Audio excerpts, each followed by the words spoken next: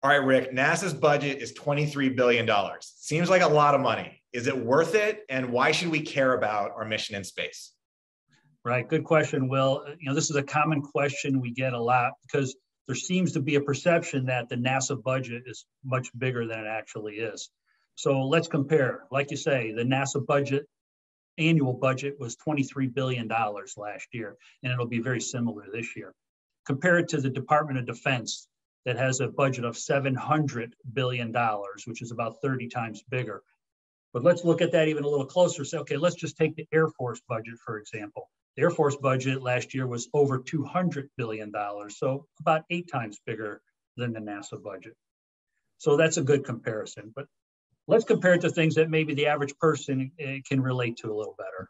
For example, pet food.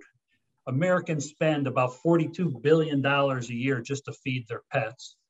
And that's not take care of them, taking them to the vets, etc.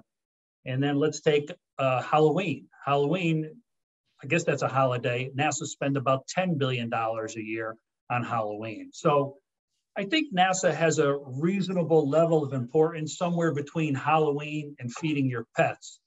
So in the scheme of things, I think it's a reasonable budget, but you're right, it still is a lot of money. And what does NASA do with that money? Obviously, it's a government organization, so it certainly has inefficiencies, but NASA provides a lot of technology that Americans and people all around the world utilize every day. Each year, NASA puts off a spin-off report, and these are technologies that were developed for the space program, but now are being used in many other ways.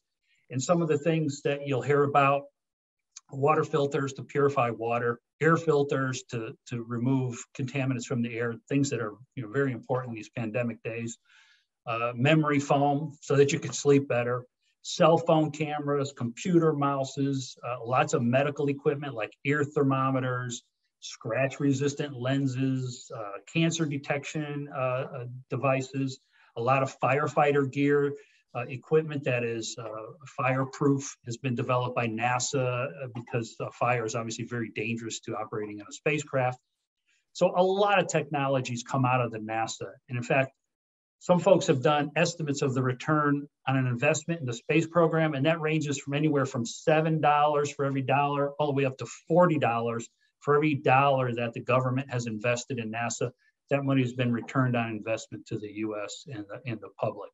Wow. So it seems NASA is worth it, but and that's not, not to mention, in my opinion, the incredible motivation that it provides, NASA and its missions provide for kids to pursue STEM careers and then just feed even more and more into the economy.